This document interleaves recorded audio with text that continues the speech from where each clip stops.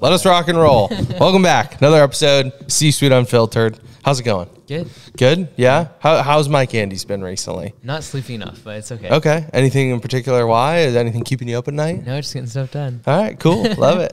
Fantastic. All right. Well, if there's anything you want to talk about, feel free. Chime in. Cut me off. I got my non-financial advice locked and good. loaded. Nice. As do I. All right, good. So I'm going to jump in here to an article that I was recently looking at. It's very interesting. A lot of information about the lawn care and landscape industry.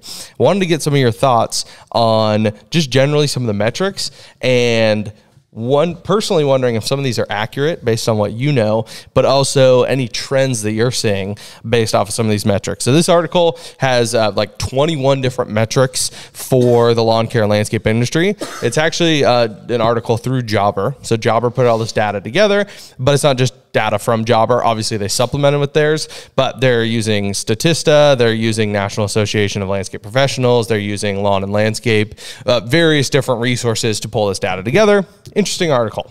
Okay. The U.S. landscaping market generated $176 billion in revenue in 2023. So I might just highlight a few of them and we can jump around. This is point number 2. So this is the one that I took a step back on. Love your thoughts on this. 65% of landscaping businesses earn over $1 million per year. It's not true. I know it's not true. So they put their source as Jobber. So my assumption is, are they saying 65% of their users generate more than $1 million per year? I know what that number is. Right. And I'm not asking you, this isn't like a Jobber or Copilot. Let me just be clear. No, I really like Jobber. Yeah. These metrics things they put out are really good. It's awesome. Yeah. So I want to make sure that's clear. This isn't me like bringing up a Jobber topic because you own Copilot. Not at all. I just want to talk numbers. That number did not make sense to me. I was like, 65% of landscaping businesses earn over $1 million per year. Yeah. I'm assuming are they talking about landscaping as in project only companies, or are they just eliminating the fact that there are hundreds, well, maybe not hundreds of thousands, but tens of thousands of people that aren't like registered doing business? Like, I don't know. Yeah. What is 6 to the 11th power? Oh. Or like that. What is that? I don't know what that total number is. If I turn it this way, I go, there we go. There you go. So if the lawn care industry was $600 billion, then that would make sense. Because they're saying that there are these $1 million companies, and the 60th percentile would then assume that the average company is above $1 million, if you actually run that math. So if I just assumed $1 million, not above, there's 600,000 landscaping companies in the country, so that'd be 600 billion. That's a great point. You actually, you can debunk it right there, because it says there are 641,782 landscaping and lawn maintenance businesses registered in the United States. Let me see how they could come up with that, though. Like, if they said that, there's a reason why. Give me a thought. Well, let me click there now. 65% of them make $1 million or more. Yeah, 65% of landscaping businesses earn over $1 million per year. Yeah, that's not true. I know. I was very confused by that. Did they mean 6.5? Yeah, it might have just been a typo. Because I just know what these numbers are. Like, it's not. So like, the last one that I saw that's been tracked for a long time was less than 3% get over $1 million. Mm-hmm. But again, I just don't know what sample size they're pulling from. Yeah, and they're just saying, they said Jobber as their source, but then you click it, it doesn't like lead to another article. Yeah, no, I know what their averages are. Yeah. So it's weird. I don't know how they come up with that number. Could be a typo. I think it might just be a typo. I think it might be 6.5%. And that would be more realistic, because anyone using software will skew higher. And so, for example, like in Copilot, it's around 12 to 15%, depending on the industry. Okay. Yeah, it's just because like if you have software, you immediately know this company's more legitimate. Right. So you cut the 600,000 down to like 300,000 off the rip. So you skew higher immediately. Yeah. Like the number one thing you can do in any home service business is just get software, because you will just statistically make a bigger business. Yeah. And so, it'd be interesting. It's probably a typo. I'm guessing. I just know that's not true. Right. So, and we're not here to nitpick. Once again, I want to be clear. Probably just a dot. We're probably literally missing a dot here. Mike and I are numbers guys, so I wanted to bring just these numbers and hear your thoughts. And because their next item is 641,000 landscaping businesses in the U.S. Yes. Which means literally the industry would be bigger than like the entire telecommunications industry. And like bigger than internet. Bigger market cap than like T-Mobile. More than 5 years. 89% of landscape. You can cut some of this stuff out. Let me just read through this. Good. Interesting. Okay, cool. That's cool. Yeah. Yeah, I really like those reports. Yeah. That's a typo. It's got to be a typo. Yeah, so the landscape industry has grown by 8.2% annually over the past 3 years. That's pretty cool. This was an interesting stat. Now, this is from Landscape Management. I'm assuming it's just like some sort of poll. Sorry, it's safe to say that there's no industry where 65% of people that start a business have $1 million business. Yeah. Like, if you blend the whole thing, it's 10%. Like if you take all industries and blend it all, about 10% of businesses, it's like 9.1, I think was last, will get above $1 million. Okay. So to say that this industry, we get 65%, man, that basically means that you skew like the average, like 1.2, 1.3 million is the average revenue per. Right. So anyways, you're good. There's something wrong there. You get frustrated when numbers don't add up. Yeah, sorry. No, you're good. But this was an interesting thought, and this is, an emotional take here. I'm assuming this is from a poll. Once again, I did not look into the sources. I just looked into the article itself.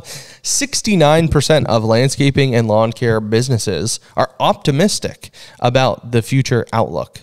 So what are your thoughts on that? Because I feel like on the pages I'm a part of, and even some of the internal conversations we have with Augusta, we're not doom and gloom. We're not fearful, but we are preparing. Obviously, we have an election year coming up, league getting political. People are nervous. Inflation's on the rise, harder to find labor. You recently talked on one of your, was it on your one of your channels or... Oh, no, it was the Memphis meetup. I was re-listening to your presentation you did at the Memphis meetup to the owners about how labor is getting harder and harder to find and getting more and more expensive. So I found it interesting that this poll said 69% of businesses are optimistic. What are your thoughts on that? Yeah, like I always like to, I just like to see the numbers. I just want to see the data. How did you collect this data? Who did you survey? Because, for example, surveying like home service industry, there is a definite leaning politically. So when they think that there's going to be a change in the leadership of the country, like that will affect the way that they poll. Also, are these larger businesses? Are these smaller businesses? Is this recurring based services or project based? Because I know that from what I've talked to and what I've seen, like the project parts, they're the ones that are feeling more pessimistic. Recurring, they've had a really good year this year where they've still been able to raise prices. Like it's been like a bad economy and we raised prices like across the board at Augusta Lawn Care. Most of our locations by 20 to 30% and no one batted an eye. And so I think there is, I was going to use a word. There's a splitting of like the different of like recurring versus projects and then size of business. And so I think also it depends on like where you're at in terms of, are you at capacity? If you're at capacity, I feel like you're going to be pretty good because you've been able to raise prices up to this point without any kickback. And so I think that will only change when the economy gets bad enough to when you raise prices, you lose 30-40% of your customers, but it's going to be offset by the fact that we're going to be able to find cheaper labor. Or like, I shouldn't say cheaper, just labor will be easier to find. And therefore the cost of retraining, people leaving, et cetera, will go down. Yeah, totally. So this is a section in this article on pricing. I'm going to hit you with these 3 stats. All right. In 2022, the landscaping industry operating expenses compared to 2022, grew 9.8%. Very big growth there. The average homeowner is willing to spend $300 per month for general landscaping services. And on average, landscape companies charge between $50 to $100 per hour. What are your thoughts on not only the 9.8% since 2022 in operating expenses, what homeowners are willing to pay, and also hourly rates being between 50 to 100 per hour on average? Yeah, 9.8 is pretty regular. Is that from 1 year or 2 years? Well, this article is from earlier this year. They don't say if it's No, I mean, like, is it 9.8 from 1 year to the next? That's what I'm saying. This article is from this year. They're saying in 2022, the operating expenses grew by 9.8%. So from 2021? That would be my guess. Got it, which was in line with inflation for that year. Right. So I would say, though, like in terms of the $50 to $100, it's obviously a huge range. Anyone on the lower end of that is going to get wiped out. They're the low price competition, and they have very low margins. Just because like the cost of labor going to where it's at, And this is why robotics will first go to commercial, because commercial tends to be more in that $50 to $60 per hour range. I remember back when that was 30 to 40.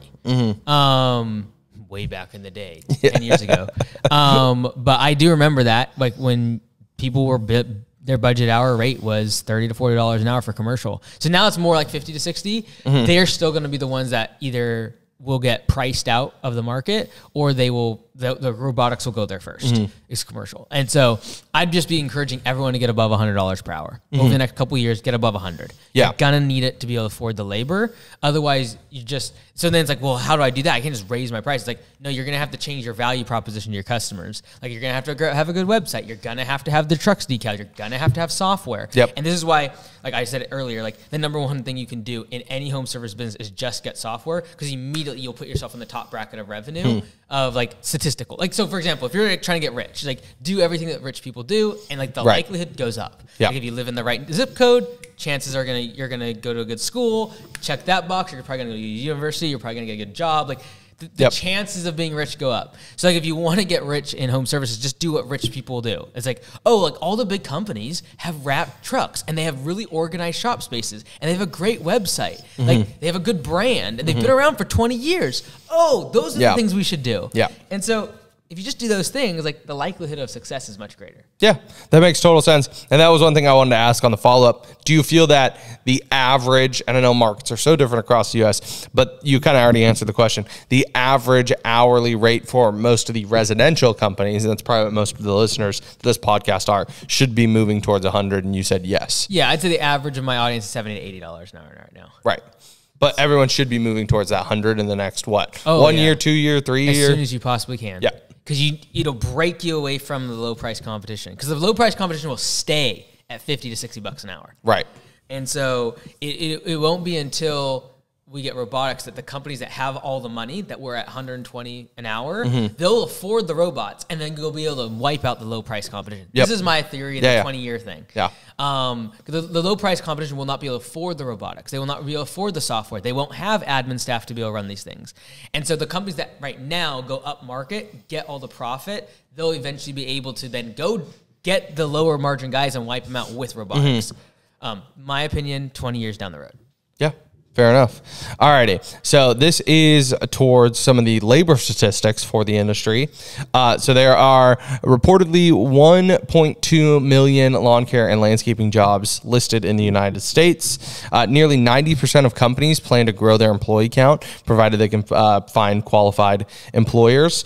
And landscape employment is expected to grow by 3% from 2022 to 2032. That's from the U.S. Bureau of Labor. And this is another one that did not make any sense. Now, their source is Lawn and Landscape, so assuming the magazine. On average, landscape businesses employ 24 full-time employees. Yeah, well, that's your median. Right. Because it's average. It's average. So, like, that's going to be like a blended, because there's people that have thousands. Well, that was going to be my question, because Brightview, biggest player in this industry, are they categorized as one company that has tens of thousands of employees? But that's what I'm saying. It's not the median. That's going to skew. Right. Yeah, it's right. the average. Okay, got it. That's what I was confused. I was like, is each individual Brightview location, like Augusta, considered separate? Yeah. Also, to be a member at Lawn and Landscape, you're going to be a bigger business. Right. You're not going to pay the subscription fee or be a member of Lawn and Landscape unless you have a bigger business to pay, because there's a lot of certification with like NALP and stuff like that. Yeah, definitely. National Association of Landscape Professionals. Yeah. All right. This is another stat here, still kind of in the labor section. 51% of landscape companies agree that staffing is a top business challenge and will continue to be a challenge. And then let's see. I think that was pretty much the last main. See, my thought would be like, is 49% of these respondents solo operators? Because of course it's not going to be a problem for them, right? Yeah. That's why I always like to know, like. That is from the National Association of Landscape Professionals. No. So that's going to get larger companies in there as well. Yeah. So 51% of landscape companies agree that staffing is a top business challenge. Nearly 60%, this is from LMN, nearly 60% of landscaping businesses have 1 to 5 openings at any given time. And only 37%, this is once again to your point, if you want to get rich, do what rich people do. Only 37% of landscape companies have an established employee recruiting and retention strategy. So implement a employee recruiting and retention strategy. I just want to see the data. Yeah. I don't need the percentage. Yeah. Just tell me this number of companies were surveyed. This is the average size of the business. This is how long they've been in business. And here's the results. Yeah. I don't care about the percentage. Percentages are just always all over the place. That's why I don't share a lot. Right. It's just like, man, data can be manipulated in so many different ways. This is, okay, so these percentages, at least the ones I just listed from labor, those last couple, are from the 2024 State of the Landscape Labor Market Report from Lawn and Landscape Magazine. Okay. Now, I can find all the data if you want, but that is how this data was collected. Yeah, I got you. Yeah, there's just always going to be some sort of bias. So, for example, like, if we survey all the members of Copilot, for example, we'd have a good sample set of industry-wide stuff. The problem is they're already segmented massively, like, because you're not going to have the weekend warriors in that market. They're not going to be using software. And then it's a matter of like, so there's just a lot of, inherent biases. Any kind of final takeaways from all of this data, whether it be accurate or not? Do you feel optimistic about where things are headed? Do you feel like this is going to help Augusta stand out? Is it going to be a challenge? Like, what do some of these numbers say to you? Whether or not I feel optimistic will not change what happens. Yeah. So I will just take what is happening and we will pivot to what needs to be done. If interest rates go down, which they will likely do, debt will become back on the table. And so, the housing market will start to sell. It'll be helpful for projects. However, at the same time, if we have pain in the market, and people don't see their housing prices going up all the time, like they've been accustomed to, they're not going to be doing HELOCs. They're not going to be doing home improvements. And so kind of like what we talked about last time, like Home Depot and Lowe's, those stock prices have been stalled out because of that. And so there's I just don't know. And there's no point in like being optimistic or pessimistic about the future. It's like, I will react to what data is given and what happens. And it's like, I know across all of lawn care web design and home service web design and Augusta and Copilot of like where lead flow is going, and like I will adjust to that. And so I know across the board at Augusta that the instant price forms have increased dramatically our close rate. It has dramatically reduced our cost per lead. Like, 20% decrease in cost per lead is like not a huge factor when you're saying, okay, we're going from $50 cost per lead to $40. It doesn't seem like a big deal until everyone else can't get the lead for $40 and you can. Yeah. And so then whoever can get that the lowest will win. And so, I just know I'm just trying to stick to like what I know will work. Getting the estimate to the customer faster will work. If we can do it cheaper because we have robotics on the road, it will work. If we answer our phone 24/7, it will work. Like, it will improve the chances 100%. I have no questions about it. And so just doing that over and over and over again and aligning it, like if once we get credit cards to where the credit customer, when they do the instant price form, can actually put their card information in, it'll be even better. Like I know that for a fact. So I'm just going to say focus on that. What happens in the future and like my optimistic and pessimistic, I don't think I've ever replied to one of those surveys. And so why also these get skewed is who's the type of person that responds to surveys. Fair. I have never responded to a survey about, do you feel good about the industry? That's true. I don't think I've ever responded to a survey either. Like just in general, like customer experience surveys, like I just don't respond to them. You're right. It's emotional, dude. Yeah, that makes total sense. All right. Cool. Well, there you go. There's your lawn care landscape statistics, data deep dive with my candies. Which I read and I love. Yeah, by the way, totally. It's all good data points, but I just try to like track all where the lead, where's lead flow, where's the customer attention, what is going to increase close ratio, and if like I can just keep adjusting to those things in the long run, it'll be optimistic. Yeah, so there you go. If I wasn't optimistic about the industry, I'd be out. Yeah, fair enough. You control your own destiny. Yeah, you're not going to be beholden to externalities. Look, if the labor market gets worse, all your competition is going to have to downsize. The leads will come to you. Yeah. If they can't get employees, but you can because you can pay them more, you can afford to because they're doing P4P, because you're way more efficient, you have a great brand, so you get leads for less. Guess what? Economic recessions are great for you because it wipes out all the bottom collateral that's been sapping off, price-sensitive customers, and now they are forced to join you. Yeah. So, like, it's never bad. Yeah. It's just like you can get rich in a recession, and you can get rich in good times. Right. And everyone thinks good times will last forever, and they just don't. Yeah. Yeah, a healthy market is cyclical in a lot of ways. Yeah, 100%. Yeah. So, all right. Well, let's switch it up. Okay. Totally different topic. This is a video that I will show you, as well as a supplementary article. This is from ABC News, and this is just a fun one. Okay. So we're just going to jump in here. This morning, San Francisco residents are fed up after being kept up at night by driverless Waymo cars honking at each other through the night as they park. I could not be more cranky today. Over the past 2 weeks, I've been woken up more times overnight than I have combined over 20 years. Waymo says the vehicles automatically honk their horns when other cars get too close to them while reversing. It'll be honk, honk, honk, honk, honk, honk. It doesn't last very long. It only lasts like maybe 10, 15 seconds. But imagine if your alarm clock is going off for 10 or 15 seconds. Sophia Tung has been running a 24-hour live stream capturing the chaos. When they all come back at once, they get into a traffic jam and they start honking at each other. It's so silly to think about, robots getting into traffic jams, but here we are. Waymo says that while the feature has been working great in the city, they didn't anticipate it would happen so often in their own parking lots. Adding, we've updated the software so our electric vehicles should keep the noise down for our neighbors moving forward. And experts say don't hesitate to voice your concerns when new tech impacts your community. Anyways, Waymo.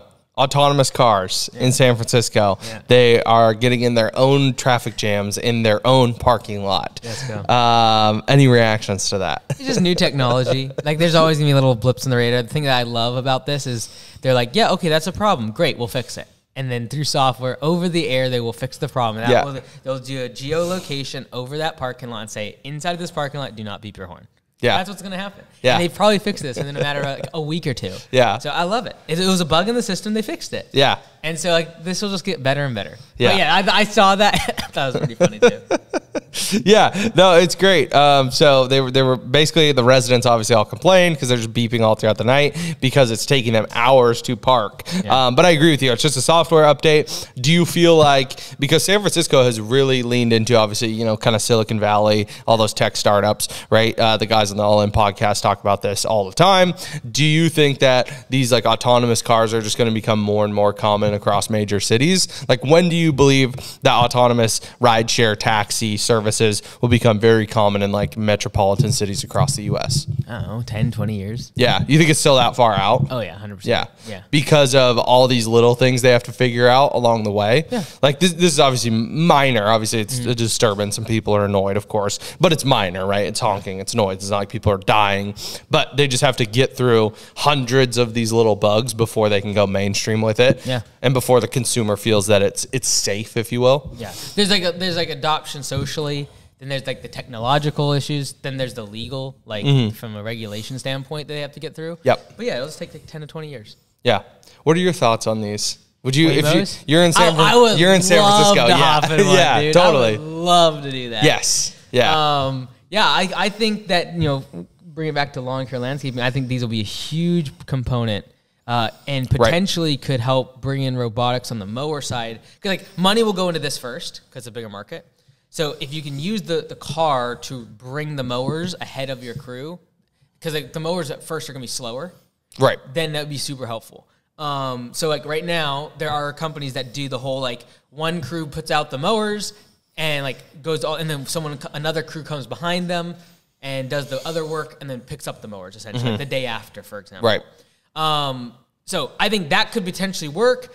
There's just so many different scenarios like rain that cause the robots not to be able to work right now for mowers.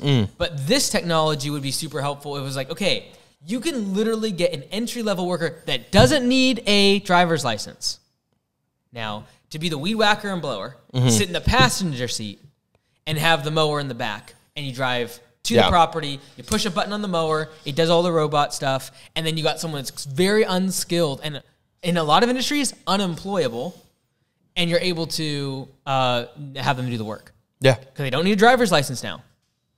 So you're saying you don't even want just autonomous mowers. You want autonomous trucks. Oh yeah, I think autonomy of the trucks will happen before the robotics, like the autonomy of the mowers. That's cool too. Looking at it from an employee side, like even if you are, say, a high performer and you do have the skills, you get a break. Yeah, 100%. And then you can get a lower tier of labor. Yeah. And everyone hates me when I say that, but like that's just the truth. We can get a lower tier of labor if they do not have to drive. Mm-hmm. And I think that will happen more like in the 10 to 15 year range, and more like the 15 to 20 year range where the mowers themselves become robotic, because there's not enough money in robotic mowers. Yeah, and compared to these. Right. and as someone who's done hundreds of interviews for frontline and team members at Augusta, it's an automatic disqualifier if they don't have a driver's license. Doesn't matter if they have 5-10 years of experience in the lawn care landscape industry. They are unemployable because at your locations we run solo crews, and we can't employ someone that doesn't have a driver's license. Yeah, and so if you're like, well, it's so hard to find employees, you're right. So charge enough now, so when this sort of technology comes out, you can buy one. Yeah. And when you do that, now all of a sudden your market for employees just went through the roof because they don't have to drive. Yeah. So I love it. Yeah. I just thought this example, I'm pro technology, I'm pro moving forward, but this example is like the perfect like flag for someone who's anti-autonomous cars to just wave. It's like they can't even park. They're so dumb. Yeah, but then they're like, what happens when they do that on the road? What happens when then two of them come head to head in a parking garage that isn't geo-fenced, yeah, right? If we build a car and we go above 35 miles an hour, we're going to go into oblivion. Yeah. Like it's just no, I agree. Antiquated ways of thinking because we haven't seen the technology work yet. Yeah. Yeah. Do you think, this is an interesting thought, insurance rates? Because if you look at the statistical analysis, autonomous cars technically will be safer. Okay. Will insurance rates go up or down? I think the manufacturers will take insurance in-house, just like Tesla has. Oh, right. We've talked about this before. I forgot. Yeah. Because then it's basically, if you think you're such a good if you think your car is so good, insure it. If it's going to drive itself, insure it for us. Right. And then we will pay you. And then it'll be like, well, whoever has the lowest rates basically is saying that they think their driverless technology is the best. Mm-hmm.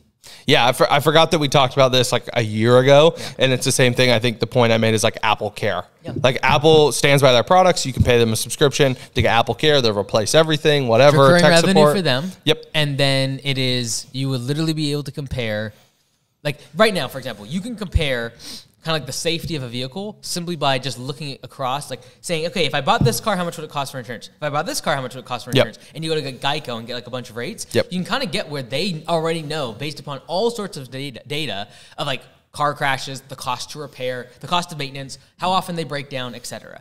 And so when now your manufacturer can provide insurance like Tesla has, that will be the like common denominator is like, okay, I have 4 driverless car options. One is going to cost me $150 a month. This one's going to cost me $50 a month. They probably have higher confidence in their vehicle than this person. Right. So. Yeah, makes sense. Last topic I have for today, unless you have anything else. This is something I saw while I was scrolling on the old Facebook, and I thought it was interesting, and I'll just play it for you. Get your thoughts. Okay. I have memberships at my plumbing business. It's $49 a month, and they get priority scheduling, 1 free yearly maintenance, and 10% off all service. The crazy part, though, is how many people actually wanted this. At first, I didn't really know if it worked because it seems weird to pay a subscription for plumbing, but now we have over 1,000 members all paying $49 a month, and I make about $700,000 every year just from memberships. And the customers obviously loved it, otherwise they would have canceled. All right, now obviously, this is some guy randomly talking on Facebook. On a podcast. No microphone in front of his face. His podcast, so he has authority. Yeah, exactly. I didn't verify any of this. However, the premise is very interesting. Now, we obviously in the lawn care landscape industry, if you do mowing, it is a recurring service. A lot of people do contracts. But what are your thoughts on, could you expand this into lawn care landscaping for someone who doesn't even want weekly mowing? Mm-hmm. It's like, hey, you pay us $20-$50 a month, like this guy said, $49 a month, and you get 2 free mows a year, emergency service if there's a storm or whatever. Like, how could we pitch this for lawn care landscaping? Yeah, the slight different thing is we are maintenance, that is insurance. Right. So maintenance is something that typically is not, like, if it doesn't get done within the next hour or two, the house isn't going to fall over. Right. Right. If you have a plumbing issue, you do want to be priority. You want immediately someone needs to be there because it could be causing tens of thousands, about hundreds of thousands of dollars of damage per hour. Right. And so insurance is always something like we just talked about with insurance of cars. Yep. It is a recurring service. You pay for it with the expectation of not needing it. That's a great business model. Yeah. It's like, I sure hope I don't get a crash. I sure hope I don't need to call my plumber. Right. But I'm going to buy it anyways just in case. Yeah, yeah. That's a great business model. And it just becomes a numbers game of like, okay, how much does it cost you to actually deliver on this service, right? And so lawn care and landscaping, the closest thing I would say is like try to get them on a recurring package like winter services year round. Yep. And mostly due to the fact that, so for example, giving someone 10% off, you can just put that on an invoice and like mark it up 10%. Totally. So like that's a fugazi. Yep. But like it's the part of like the reason that plumbing is so like is very same thing with roofing. You can kind of do this with a little bit is like if there's a problem, I need it fixed immediately. I need some sort of priority. That's where you can sell insurance. It's not warranty either because like they do work. It has nothing to do with the warranty. This is like we are going to make sure you get taken care of kind of thing. So I haven't really found anyone doing this in lawn care a lot because most of the time we're maintenance. Right. We're not like emergency repair. Yeah. So the only way I thought about this that I've seen it kind of adjacent in lawn care and landscaping is those in snow markets that are semi-inconsistent. Yep. They're like, hey, you're going to pay me $300 a month, and that's going to cover X pushes a month. Yeah. And whether it snows or not, you're paying me $300 a month. Yeah. And the assumption, though, is that they need the snow removed so they can get out of their driveway. Exactly. There's some sort of like immediate acute pain. That's when you can sell insurance. Like your car gets hit by something. Yep. Acute pain. You need insurance. Right. Right. Water's leaking out of the pipes and it's pouring into my house. I need someone like acute pain. Right. So, snow. It snowed 12 inches overnight. I can't get out of my driveway to work. I need Yep. whenever the short-term pain, you can sell insurance. Nice. How do we do that? I want to do this. Fertilizer on the lawn. Just like, well, come on, right now. Yeah. I think that we already do it with mowing, but it's just, I feel like he's saying, I didn't know there was a market for a $49 a month subscription. Like my wife and I, we've been homeowners now for 3 years. Yeah. I would consider that. You would. $50 a month, just so in an emergency, I don't know how to do any plumbing. Yeah. I'll hand up. I have no idea how to do plumbing. I don't think I would do that because even as a landlord, maybe once a year, maybe once every 6 to 8 months, I have an emergency kind of repair. Yeah. And I'm going to pay an extra, usually $150 to have someone there right away. Right. So then there's the balance to it. Yeah. But I like that there is a free, so you're paying for it, annual assessment of everything. See, that's also what I'd be paying for. Value. Now you're paying $600 a year. That annual assessment, they probably sell for what, $150, $200, just a service fee. Yeah. So you're overpaying. Yeah, I think if your house is worth a lot, it would make sense. Totally. If your house is worth probably over $1 million, 1.2, spending $1,000 a year on basically insurance for your plumbing makes sense. Yeah. But there's the thing, you pay insurance on your house. Yeah. So if something messes up and it does cause a leak, you're gonna get it fixed. Yeah. And so you're paying for extra peace of mind, like an umbrella policy. 100%. Yeah. So I'm not against it. I just wouldn't do it because I hate subscriptions. Yeah. I don't think I would do it. I'm just saying I would consider it. If someone pitches to me, especially as a new homeowner, you're like, oh man, yeah. I don't know.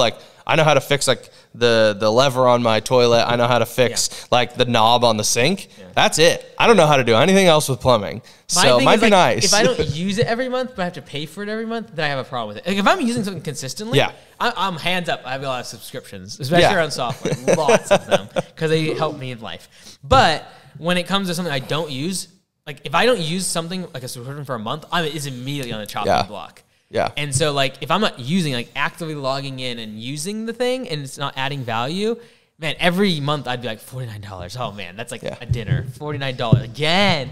And then it's okay, well, it's been 3 months. I could have got someone here within an hour on emergency service, just paying the $150. That's peace of mind. Yeah. And then I'd be that 10%. So maybe I should test them and see on a different house with the price and see if it's actually 10%. You'd want to gamify it. Yeah. But I like it. I think there's value to trying to figure out any sort of, like you were saying, if you can sell the insurance of your services for a quick pain that I can take off your plate as my customer, you can sell something like this. Yeah, and insurance is one of those things that people just buy and then they never when was the last time you changed your auto insurance, your home insurance? People stick with it for years. Yeah. And so it's a very, very sticky service. And that's why Warren Buffett makes a lot of money. Yeah, totally. Awesome. Well, I think that's all I got for today. Okay. Not financial advice. Not financial advice. Locked and loaded, dude. Locked and loaded. Go ahead. All right. My not financial advice is right mowers. Okay. All right. They sent me this hoodie. No free ads, but we did bring them on as a preferred vendor with Augusta, and their team is awesome to work with. 20% off? 16 to 22. 16 to 22 kind of ranges on different products. So if you want to join Augusta, get 16 to 22% off Contact mowers. Lee at Contact me. LeeAtAugustaLawnCareServices.com. Yes, sir. But they're great to work with. They're very much kind of family owned, family operated. Ed Wright is still their CEO, and they've just been fantastic to work with. Very, very stand up people and great products. So I recommend them. Honestly, if we were in a market, if Bellingham was in a market that we could do stand ons and we had access to them, it'd be a no brainer, in my opinion. Everything I've seen, the numbers, the way those machines run, like it's right mowers. So. There you go. That's the right choice. There you go. Okay, so I would recommend if you haven't upgraded your phone in 5 years or more, just go into the phone carrier and be like, hey, what would it cost me to upgrade this thing? Is that 15? This is a 15. Oh, nice. I noticed you didn't have the yellow case. My price went down. Oh, nice. And I got a free phone. I gave them my iPhone 11 that I've had for 5.5 years. Yep. And they said, okay, great. Your cost per month is going to go down, and you're going to get a free, and that includes the phone. Yeah. This is life. They gave me $800 for a trade-in of an iPhone 11 because they had a promo going. No way. That's nuts. Dude. And that paid for this. Yeah, totally. So I don't even have like a monthly on the device. It's paid off. Yeah. And then my monthly bill went down just because their rates have gone down. Yeah. I love technology. It's deflationary cost. That's why we do need to make sure there's not monopolies. So like Verizon, AT&T, T-Mobile are always competing. Yep. Bring the prices down, baby. So if you're like me and you have great pride in not changing out your phone and having an old phone, I do recommend go check out the prices and see if they've come down, because I got better service. I got faster. Yeah. Does that one have the cheaper. Apple chip? The 15s had the Apple chip. Yeah. So, all around better device, for cheaper, and, just had to walk in and be like, yo, this is an old phone. What can you do for me? You and I both had 11s. I upgraded to the 13. Okay. Because the 13 was like $300 less than the 5. Yeah, dude. He was like, or 15, I'm like, well, can I go to like the, can I go to a lower, like 14? Yeah. Like, is it cheaper? He's like, no, like it's going to be the same price. Yeah. He's like, we give you $800. And then if you go to the 14, we're going to give you like $600, and then you can use it towards that one. I'm like, so there's no advantage of me going a model lower. He's like, no, there's not. Yeah. Like, what in the world? So I think I paid, I want to say, no more than like $900 for the iPhone 11, and I'm getting $800 back for the promo. Yeah, totally. So I know there's all the fugazi behind the scenes. They're making their money because I have a 3-year contract. Yeah. But I'm not paying for the device. My monthly bill went down. Yeah. Just go to the stinking carrier and be like, hey, this is my plan. Is there any new promotions? And just see what throws your way. Yeah. That's what my wife and I always do. Like, we got these 13s. We traded in our old phones and got 13s for like dirt cheap. Because we're just like, okay, when are they doing a promo? Yeah. Like, we don't need to upgrade every year, every other year. We'll just wait until there's a good promo and we want to upgrade. But there's timing behind this. You want to go in August. Oh, okay. Because that's right before September when they released a new iPhone. All right, that makes sense. Clearing out inventory. That makes sense. So there is a strategy behind it. You always go in August. September is when they announce the new iPhone, and they inventory up for that, and they take pre-orders. You want to get in August. Yeah. That's why they went to the $7.99 to get rid of all. And if you don't use Apple, we'll pray for you. Just hop on board. Superior products. So that's all I got. Cool. Let's go. Like and subscribe.